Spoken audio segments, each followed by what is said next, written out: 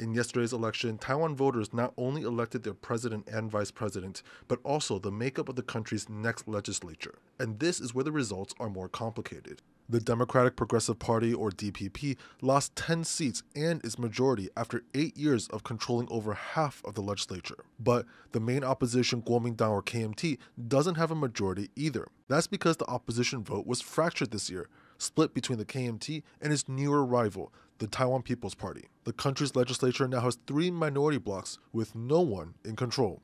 Out of Taiwan's 113 legislators, 73 are chosen by districts, 6 are reserved for elected indigenous lawmakers, while the remaining 34 reflect party popularity.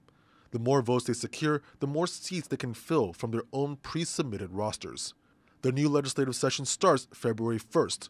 Without a clear leader, the 3 blocs will have to find partners to push laws through or risk a deadlock in legislation.